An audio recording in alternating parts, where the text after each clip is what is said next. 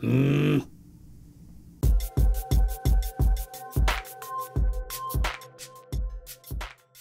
what's going on, everybody? It's Greg with Technically Speaking, back for the second week in a row. That's right, you got to put up with my big bearded face again. This week, we are digging into the performance differences between the 2016 and the 2017 MacBook Pro. I promise this is the last video in this series. We're putting it to bed today. We are going to figure out whether or not the 2017 MacBook Pro is worth the extra $1,000 over the 2016. Fair warning, this is gonna get pretty dorky. So both laptops feature 16 gigs of LPDDR3 running at 2133 megahertz and a 512 gigabyte solid state hard drive. So because these components are pretty much the same thing, they shouldn't provide any source of real performance difference. So for the time being, we're just gonna skip them. The 2016 MacBook Pro features an Intel Skylake Core i7-6820HQ, released in 2015, runs at 2.7 gigahertz and is capable of single-core turbo speeds of up to 3.6 gigahertz. It's got 4 cores, support for up to 8 threads, 8 megs of shared L3 cache, and a 45-watt TDP. On the other hand, the 2017 model features an Intel Kaby Lake Core i7-7820HQ. It was released in early 2017 and runs at 2.9 gigahertz with single-core turbo speeds of up to 3.9 gigahertz. Has the same 4 cores, 8 threads, 8 megabytes of shared L3 cache, and a 45-watt TDP.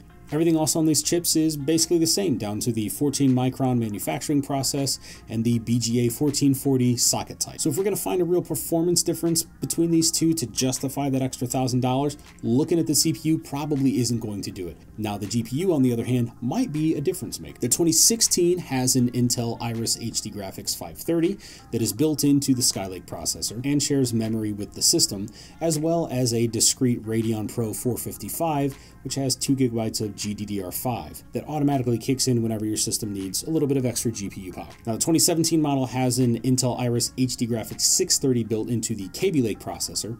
It still shares the same memory with the system, but it features an upgraded Radeon Pro 560 with 4 gigabytes of GDDR5. So we're starting to get somewhere, but these are still just numbers on a paper, and I need some real-world performance data before I can, justify shucking out an extra $1,000. So to test all this, we're going to run both systems through a series of benchmarks, both synthetic and workload based, to see what kind of performance we can shake out from all of these numbers. Both laptops will be fully charged and plugged into the wall at the time that we run the test.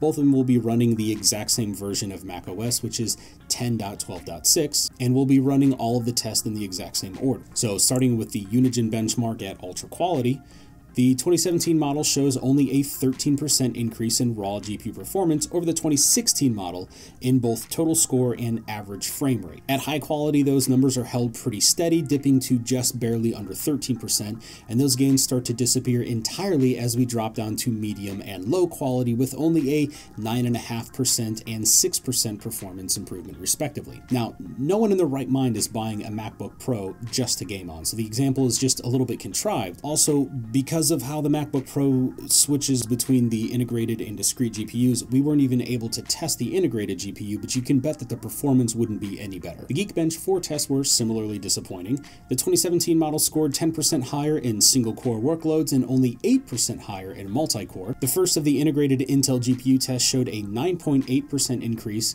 and the discrete AMD GPU showed a 14.5% increase. Cinebench R15 tests synthetic rendering capabilities in single-core, multi-core, and discrete GPU modes and showed a whopping 30.5% increase in single-core performance, a dismal 8.5% increase in multi-core test, and a 17.7% increase in discrete GPU performance. Now those are all synthetic tests, so lastly we're going to throw a Blender benchmark at both systems with a 19% increase in multi-core rendering and a 16.5% increase in GPU performance. So, finally, is the 2017 MacBook Pro worth the extra $1,000? It's pretty hard to justify given how close both of these systems are in performance. So to give you a practical answer, if we take the Blender tests and average those numbers out to be about a 17% performance increase, and you figure that we produce 4 videos a month, what that turns into over the course of a year is an hour and 26 minutes worth of time that you saved for $1,000.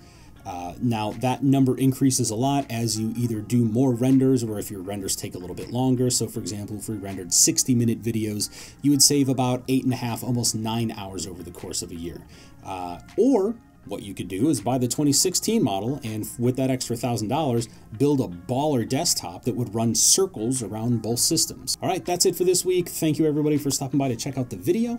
I feel good about this. I feel like we finally got an answer for whether or not the 2016 is worth it, and it most definitely is. So if you haven't already done so, please like, share, and subscribe. We really, really do appreciate it. We take the time to read every comment and respond to as many of them as we possibly can. Definitely leave some comments below if you like what we're doing or if you have some suggestions for additional videos, and I will see you all next time.